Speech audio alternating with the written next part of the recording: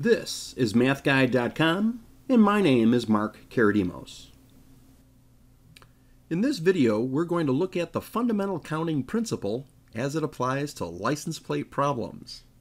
In our first section, we're going to review the fundamental counting principle itself. In our second section, we'll look at problem 1. In our third section, we'll look at problem 2. Let's get started. All right, let's talk about the fundamental counting principle. The fundamental counting principle tells us how to count when two events are happening at the same time.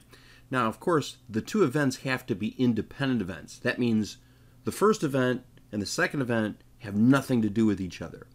Okay, so there's a formula that we use for the fundamental counting principle. Let's take a look at it. So the fundamental counting principle has a very simple formula. It's m times n. Okay, what does the m stands for? The m stands for the number of outcomes that occur in event 1. Okay, what does n stand for? N stands for the number of outcomes that occur for event 2.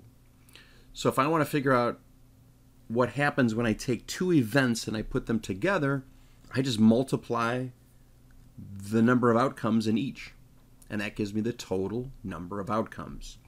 Although this sounds a bit confusing, as it applies to license plate problems, it will be extremely easy to see how it works. All right, so fasten your seatbelts. Let's take a look at our first problem. All right, let's take a look at our first license plate problem. Let it be known that in every state there are cars, and each car has to be licensed to someone. And to identify who it is that owns a car, we have these license plates. And we want to make sure there's enough license plates to go around. So different states have different schemes, and even different countries have different schemes as to how they build the letters and numbers on those plates. Okay, they always want to make sure there's enough license plates for all the people who need to apply for license plates. Okay, so you have to know how many cars are out there or how many cars are about to be out there, and that tells you how to kind of adjust your license plate scheme. Anyway, all right, we're getting into too much theory. Let's get into something practical and something applied, right? So here we have a license plate scheme. The scheme means this is how the license plates are made in a fictitious state. Okay, so in this particular scheme, license plates have to have 7 characters. That means like there's 7 spaces on the license plate. The first 4 characters have to be letters. The last 3 characters could be either letters or numbers. Okay, so that's what this license plate scheme is telling us. Okay, so let's figure out how this is going to work mathematically speaking. Okay, so it says there's got to be 7 characters. Okay, so what we're going to do is we're going to look at 1, 2, 3, 4, 5, 6, 7. Okay, there's 7 spaces. So think of our license plate having 7 spaces on it, and it looks like the first 4 have to be letters. Okay, so, well, you got to think, how many letters are there in the alphabet? Well, we have A through Z, which is 26 letters.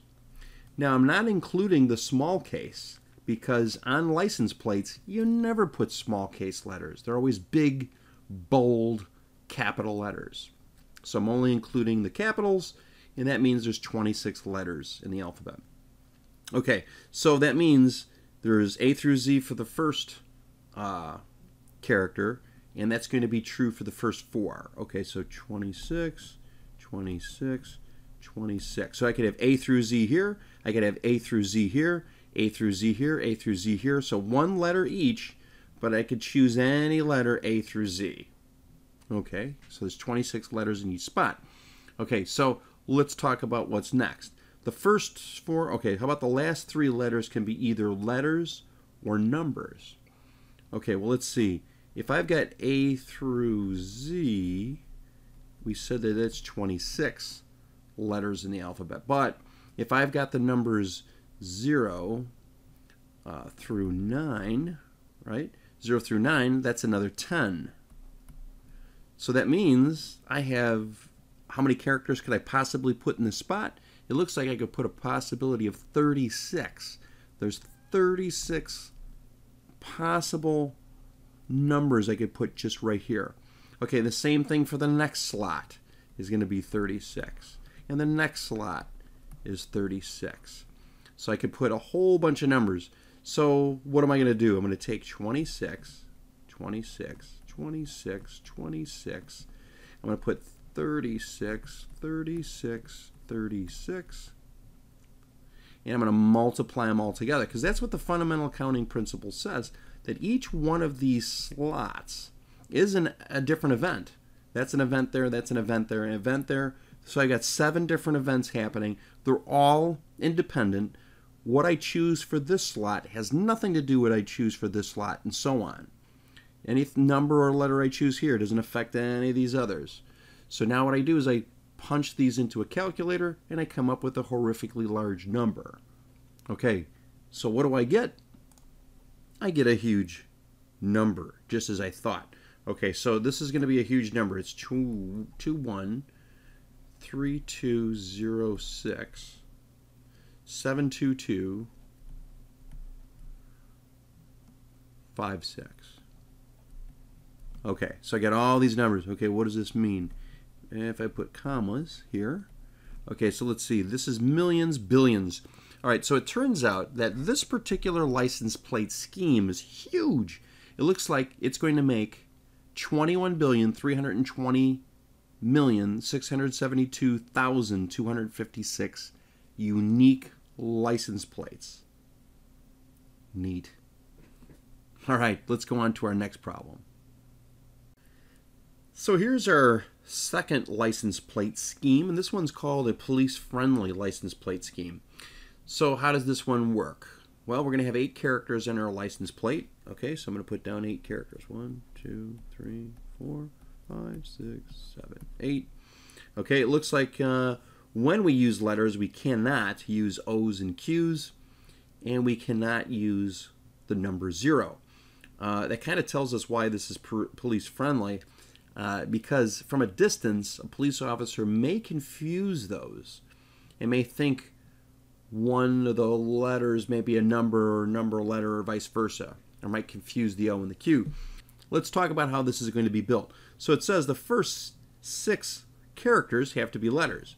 Okay, so normally we got A through Z, but let's recall that we cannot use O and Q. Okay, so normally there's 26 letters in the alphabet, but we're taking 2 out of there.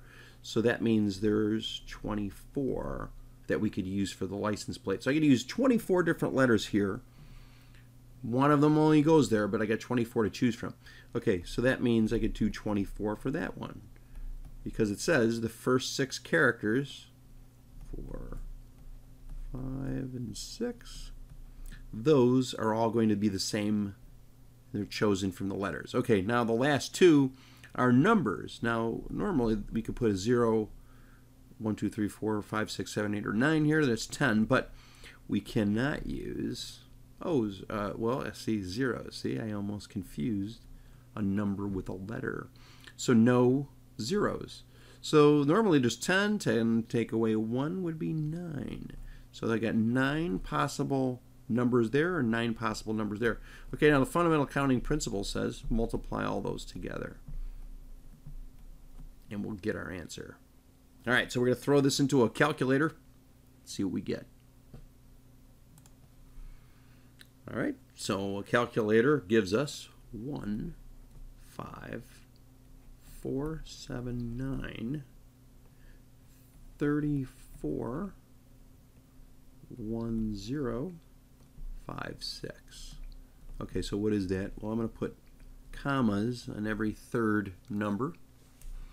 And it looks like we're getting, let's see, millions, billions. That's 15,479,341,056. Okay, it turns out that this is less than the number of license plates we can make from our first problem. All right, so make sure you go back to mathguide.com, check out our other instructional videos, interactive quizzes, and text-based lessons. Take care.